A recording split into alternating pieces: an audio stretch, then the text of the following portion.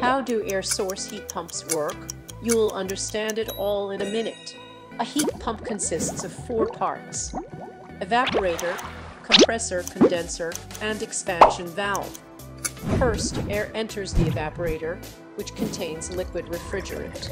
The liquid refrigerant absorbs the heat from the air and turns into a low-pressure gas, which then enters the compressor. The compressor consumes a small amount of electricity to do work, turning the low-pressure gas into a high-pressure gas, which is then sent into the condenser. In the condenser, the refrigerant will release heat to the water.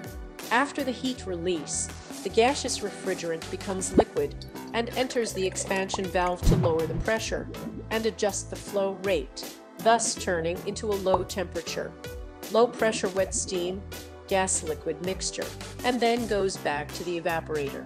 Thus, a complete cycle is done. This cycle will be repeated again and again. In short, the whole process can be summarized as follows. The refrigerant absorbs the heat in the air on one side of the evaporator, and after the work of the compressor, the heat is released into the water on one side of the condenser to constantly warm the water or maintain a fixed temperature after reaching the rated temperature. If you would like to learn more about heat pumps, please search Springson Heat Pumps or visit Springson's website, www.springson.com.